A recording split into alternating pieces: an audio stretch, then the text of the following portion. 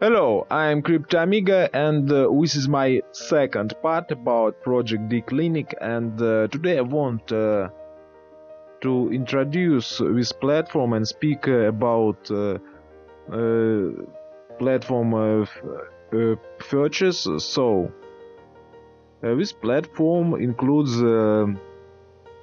such features, okay, as health coin, agreement, wallet, adherence, and reward. First of all, health coin. It's a coin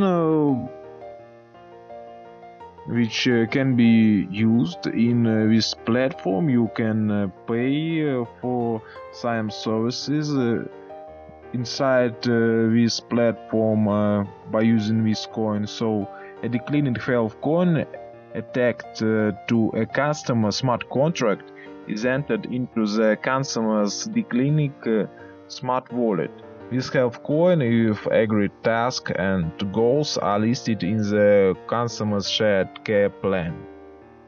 So agreement, the second, okay, using the dClinic platform, the customer and care team provide agree on the task and goals associated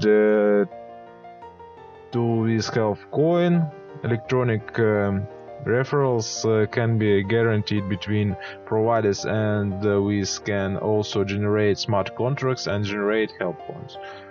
Wallet, the health coin is now in the customer's dClinic wallet, and it's a very good idea to make their own wallet. Adherence, the customer performs the task and goals as laid out in the care plan using wearables, customer service such as patient-reported experience and outcome measures, and the customer portal contained within dClinic. So, and reward using the dClinic platform with blockchain records and reward the customer upon the audience adherence to the care plans. So it means that there are many advantages and pluses by using this platform, and healthcare and health is a very important part of our life. Here is videos and interface of this platform. So it's convenient dashboard, so it's clear where functions and options. I think it's very great. So very important information is token sale, because many investors wanted to invest and get more profit. So here's dates: sale starts in August and then in October, and here's number of token for sale, about 1 billion token number of tokens, total number of tokens, 5 billion token exchange rate, 10-cent early bird discount up to 30%. It's very great.